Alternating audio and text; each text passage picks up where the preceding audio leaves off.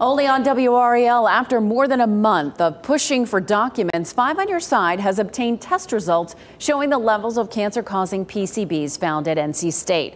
Poe Hall started shutting down more than a month ago after the discovery, and since then, students, faculty, and staff have been asking about what they've been exposed to inside that building.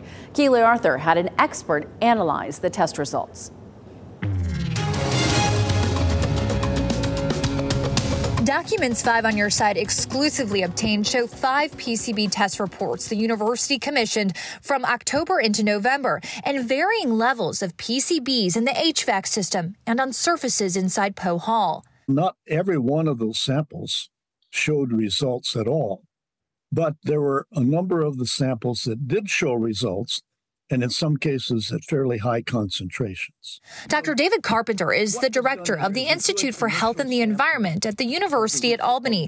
He helped us interpret those results. Some of the wipes showed very high concentrations. The bulk samples were extraordinarily high. Most of the samples were taken from the HVAC system, but Dr. Carpenter said the PCBs detected in the 5th floor women's bathroom of Poe Hall struck him as significant. Nobody's crawling up an air shaft, but the restroom is people using that all the time. It's not clear exactly where every sample was taken, and Carpenter says the tests used were not sensitive enough to gauge how contaminated Poe Hall is.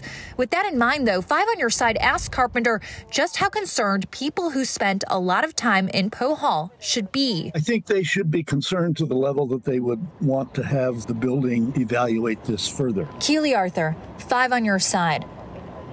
NC State previously said it is doing more extensive testing for PCBs inside Poe Hall. In a statement to 5 on Your Side, it said that testing is underway. They also said their preliminary data suggests the transfer of PCBs from potential sources to occupied spaces has been limited, and that simple cleaning steps can effectively mitigate exposure to PCBs that could be present on surface dust.